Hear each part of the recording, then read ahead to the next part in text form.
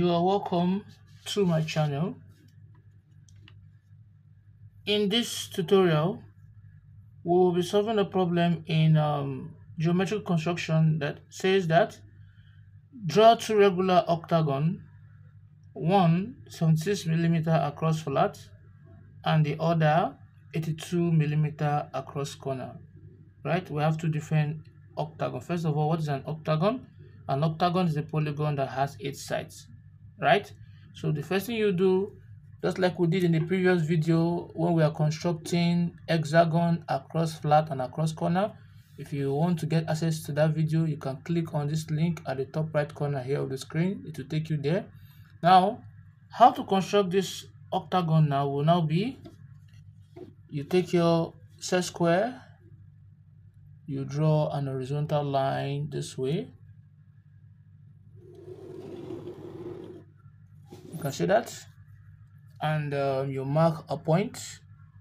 Let's say this point here, so I'll call it point O, and we're told that it is hexagon across flat, right? So what you're going to do, you take your compass and you measure half of the measurement given, the dimension given, which is 76mm. So when you take your meter rule, half of 76 is 38. So I'll measure from 0 to 38, which is somewhere around here. You guys see that? And I'll place it at this point here. Right? And where I will now draw a circle, but to be faint, because what I'm looking for is the hexagon, not the circle. So let me make it more visible a little bit. So let me make it more visible. You see that? Now the next thing we'll do is, we're told it's hexagon. In octagon, hexagon deals with your 60-degree, that is the one we did previously. Hexagon deals with this, right? While octagon deals with the 45-degree. So I'm going to use that to draw this the same way I did the other one. Across flat, I'll place my set square on my T-square and I'll move it. When you get to this point, that it is tangential to the sides of what? Of the circle, this way. I will now draw a line this way, faint line, and I'll go to the other point also. I'll do the same thing at the top here, the lines tangential to it this way. You can see that. Now if I've done that, I will now use the 90-degree side now, and I'll draw a line down this way, tangential to the circle this way, and I'll move it. Let me make it longer. Then I'll move this way also, do the same thing too. You can see that. Now when I've done that, since it's facing left, I'll now make it face right. So I'll move it to touch the tangential to the side of the circle. You can see that. And I'll do this to touch that line. I'll move it to the other side too, and I'll do the same thing too. You can see that. Now since I've used all this side, I will now come to my T-square to draw the horizontal line. Since I know that I'm moving from here to here, then I'm going to thicken it, but it must be tangential to the sides of the what? Of the circle. Right? And I'll come here also. It must be tangential to the side of the circle. Since I know I'm going from here to here, you can see. And I'll do the rest. I'm going to close up the rest point here. So from this point to this point, right? Let's say from here to here. I'll thicken it. From here also to here.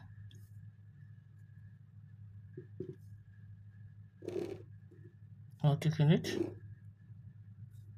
From here to here.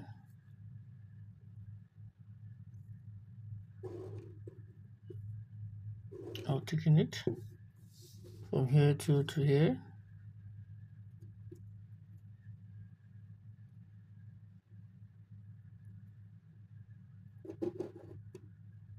Or taking it from here to here.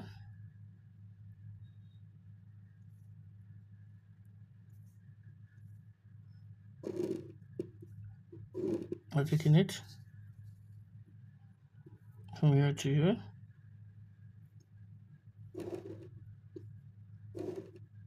Or taking it.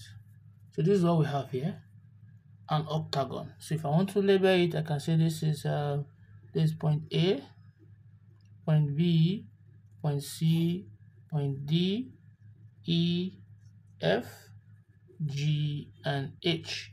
If you count it, AB is 1, BC 2, CD 3, DE 4, EF 5, FG 6, GH 7, and HA 8. So there are 8 sides of the octagon, right? And why we call it across flat is because each side of the octagon is tangential. What I mean by tangential is touching the circumference of the circle. So this is what we call tangential here. Now the next one we're told here says we should draw the other one, which is 82mm across corner. So the same thing I'll do, I'll pick a point. Let's say this is my point here I'm picking, right? I'll call it 2.0 and I'll measure half of 82, which is what? 41. So I'm going to measure 41 this way, 41, right? And I'll place it at point O. Then I'm going to draw a circle. So that is 41. Now what I'm going to do now is this. Where it touches the circumference here, I'm going to call it A, and I'll call it what? B.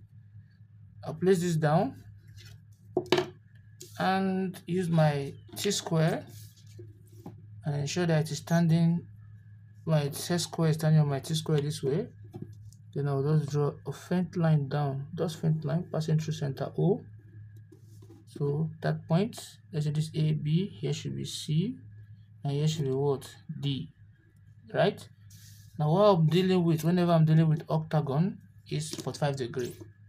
Now I'm going to place it this way. You can see, if I place it this way on my T-square, passing through point A, point O, and tangential to my T-square this way, you can see, passing through point O, I'll draw a line this way.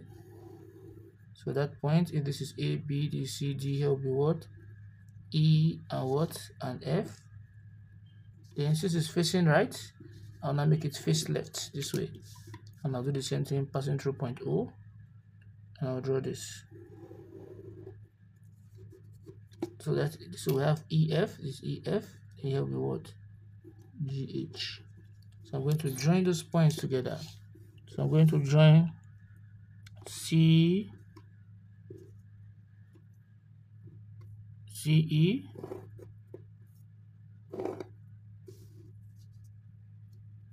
BE,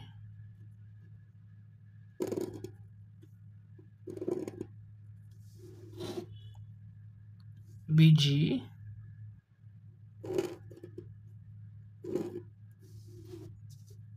GD,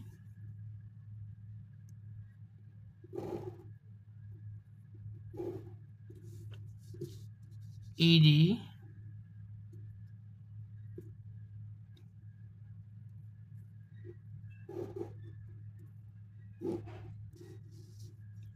AE,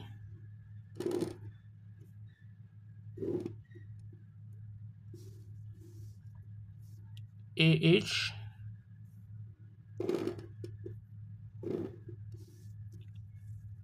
HC,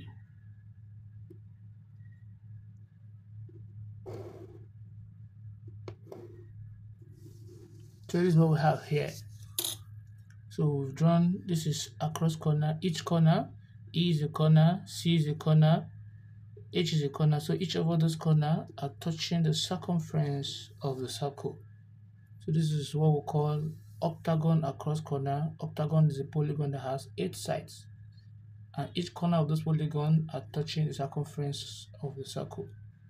So this is just the difference. In across flat, the sides are touching circumference. In across corner, the corners are touching the circumference. So if you found the video helpful, please don't forget to click on the subscribe button. Thanks for watching.